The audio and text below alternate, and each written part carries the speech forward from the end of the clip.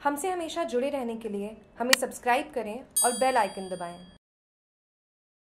Oil मिल को 13.5 लाख की चपेट लगाने वाला आरोपी गिरफ्तार।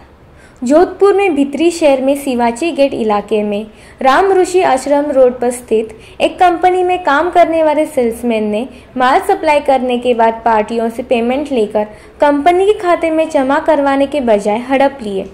कई महीनों तक चल रही इस धांधली का खुलासा हुआ तब आरोपी ने खुद की गलती भी स्वीकार की, लेकिन गहराई में जाने के बाद कंपनी प्रबंधन को पता चला कि शातिर सेल्समैन तकरीबन 13.5 लाख रुपए से ज्यादा की रकम का गबन कर चुका है। इस संबंध में प्रतापनगर थाने में गत 7 मार्च को केस दर्ज हुआ था।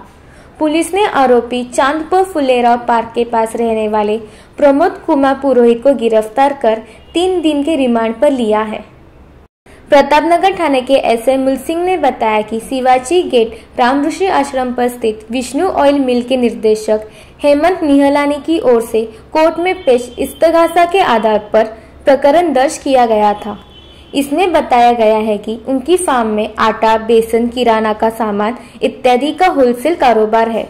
हेमंत ने प्रदेश के अन्य जिलों उदयपुर, बीकानेर, पालिये, अजमेर, डूंगरपुर, भीलवाड़ा व विजयनगर में मार्केटिंग के लिए प्रमोद कुमार पुरोहित को सेल्समैन के रूप में रखा था। पुरोहित ने मुख्यतः ब्यावर, अजमेर व बीकानेर में कई पार्टियों को माल सप्लाई कराया, लेकिन इनमें से किसी पार्टियों से पेमेंट खुद के सेविंग अकाउंट में तो किसी से बिल पर ही हस्ताक्षर कर रोकड़ रुपए ले लिए, लेकिन यह राशि कंपनी के खाते में जमा नहीं करवाई।